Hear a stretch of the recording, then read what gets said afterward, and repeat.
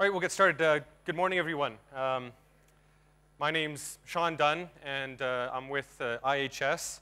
So we actually have an office here in Bangalore. I'm from Calgary, Alberta, Canada, so it's significantly warmer here than it is back home at the moment, which is okay. I don't mind.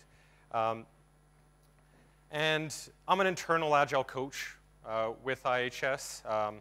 Which is actually quite interesting and unique because it means I'm an employee of the company. I'm not a contractor. I'm not a consultant. But I have the wonderful opportunity to work with teams, internal teams across the globe on a daily basis. So I kind of fell into that position. This wasn't something I looked to, I thought I would ever be doing in my career. I kind of fell into it by accident. But I absolutely love it and being able to interact with everyone. And thank you to my local colleagues here who've been so hospitable. It's been a great experience. This is my first time to India. So what I'd like to talk about today is building a self-sustaining Agile organization.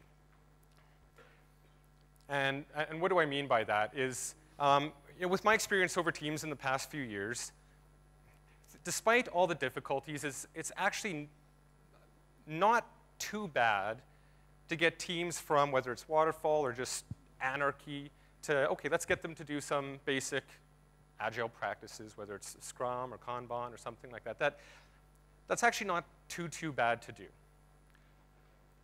But then when we start thinking about, okay, how do we make sure that we don't lose those gains? This newfound agility that we've discovered, how do we make sure that it isn't just the flavor of the month or the flavor of the year, that for 1 year, 5 years, 10 years from now, beyond my current tenure, how do we know that it's going to persist? And so this is kind of the question I started out trying to answer as I was working with teams, and they were getting quite fluid and quite proficient with the understanding of the principles and the values. They say, okay, well, this is great. We've got people who are really understanding the principles and the practices and the values and putting them to use and experimenting the methodology, but that's today.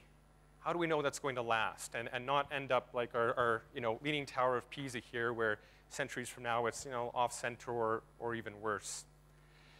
Unfortunately, there's actually several examples, at least one I can think of quite large companies who've invested millions and millions of dollars of getting Agile coaches in and doing Agile training and really being invested in it, and actually a few years later, 5, 6 years later, they've ended up kind of